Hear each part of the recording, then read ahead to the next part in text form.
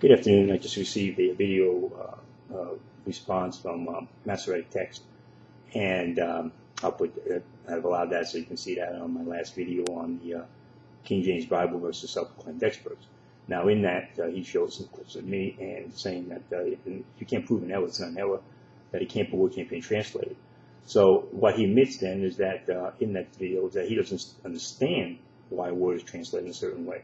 So then it becomes for him an error. Just because he can't understand it. And that's not an error. Just because an individual can't understand why a particular translation is translated a certain way doesn't mean it's an error. It just means maybe he needs to do a little more research to understand it. Of course, I made the point that what they're always going to do is run to their computer skills and look at the Hebrew word. And what he does, he runs to etymology. And running to etymology of a word is a fallacy. And D.A.Carson's work on exegetical fallacies, he points that out as a common fallacy in semantics, and it's called the root fallacy. One of the most enduring errors, the root fallacy, presupposes that every word actually has a meaning bound up with its shape or its components. In this view, meaning is determined by etymology, or that is, by the root or roots of a word. And so that's exactly what Masoretic text is appealing to. The fact that that word usually means foreign, is etymologies, uses the etymology, and the King James translators usually have that connotation. But in this connotation, this verse, they looked at the verse itself and saw that these are foreign angels that were mating with human beings, and they were creating another race. They were creating a result that was unusual, and where you get the mythological heroes of the ancient world, the Greek and Roman heroes like Zeus and Apollos. These people come from this mating between the fallen angels and the mankind. They took many women as they wanted and reproduced, and they got this genetic hybrid. But the fact is that the King James Bible isn't alone in translating Genesis 6:4 as giants. Both the Geneva and the Bishop's Bible had it. The New King James has it, and King James 2000 and the King James 21. Now, it's also done again in Numbers 13:33, and we can pull that up. Numbers 13:33. There we saw the giants, the sons of Anak, which come out of the giants, and we were on our own side as grasshoppers. And so we were in their sight.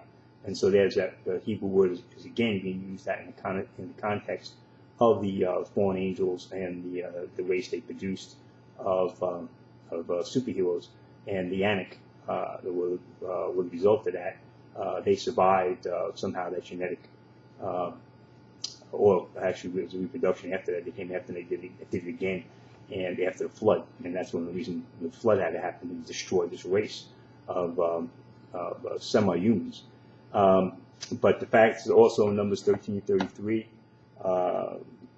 you have Bishop's Bible had it, Geneva Bible had it, Darby Bible, Tyndale had it, and the New Jerusalem Bible has it as well in that translation. So there's the case with shows up again, Numbers 13:33, just like the giants did. They showed up again. And so Numbers 13:33, and they show that. So the context determines how it's translated, and that translation is a correct translation based on its context. This is something Masoretic text, also known as ancient Hebrew, refuses to grasp. He wants to run to he thinks it's math. He thinks it's somehow a mathematical formula. You got every 2 and 2 has to equal 4. But the issue in language is getting a sense of what the language is actually saying. And the etymology of the word is not the crucial aspect. The word is how the word is being used in its context. And we had a discussion some time back about constructio ad sensum. And he just refused to believe that that was a big issue, ad sensum. But in fact, it's crucial to understanding how to translate.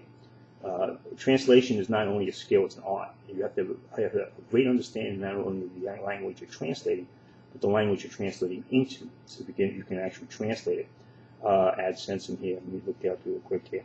Ad sensum, or constructio ad sensum, a word or words written or translated according to meaning rather than precise grammatical concord. Example, a singular collective noun may take a plural verb. Then he gives the example of Genesis 1:20. Then my people, singular, destroyed, plural, for lack of knowledge, Hosea 4:6. Greek, a very large crowd, singular, spread, plural, their cloaks, Matthew 21:28. This is stuff that when you understand the language, you've got to understand why the translator is doing certain things. And because they don't do it your way, doesn't mean it's an error. So he puts up these things and says, well, why did they do that? How could they do that? And I don't understand that. He put up that one in Genesis 25:31, Exodus 25:31. And he had the feminine pronouns. And they said, well, these are feminine. Well, no translation used the feminine pronoun. He used the neuter, or they used the masculine. And it's a Geneva date. So here's a guy who, this is private interpretation, no different than brainality. And all these guys who get up in front of the pulpits who want to correct the King James Bible and say these guys must have got it wrong because I can't understand it. No, you just have to understand what the Bible says. And these guys understood the Bible. Not only were they know their Hebrew, not only did they know their Greek, they knew their Bible as well and understood the context. And when you find multiple translations, you can't just throw them all out and say, well, they were all wrong. You have to explain why, how could they get this wrong, and show that the interpretation might be wrong, but certainly it can be translated that way. And that's what Masoretic text wasn't going to state. Oh, these guys got it wrong. They didn't understand the third person. They didn't understand it was a feminine plural, or a feminine pronoun. No, they saw it was a feminine pronoun in Exodus 25:31. They just understood the context, and as well as the modern translators, they knew it was also a feminine pronoun. But these guys get in there and they just want to show up their own knowledge, and this deceives many people who aren't aware of the intricacies of translation, and are wowed by this. So, wow, he must be right. Look at that Hebrew. Oh, wow, hey, look at that Greek. Look at they can read the Greek. Oh my goodness, how could he be wrong? This is very superficial and lazy, because he doesn't explain, go into the things that, well, these guys did it this way and these other translations have this, but he just puts out the etymology of the word and shows, look at that Hebrew word. Look, I can't be wrong. It's an feminine. How could these guys do it?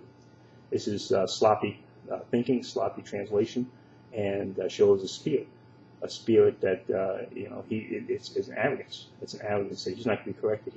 He's got the right interpretation. Just like brainality, she's got the right interpretation. These guys are all the right interpretation. Everyone else is wrong, and they got it right, and therefore they're going. You have to follow them because they know it, and so they put their computer skills up there, and people look at them and say, wow, look at that.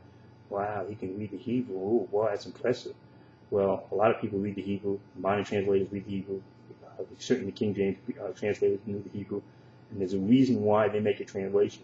And if you're going to prove an error, you have to explain that they couldn't do it the way they did. Amen. Thank you.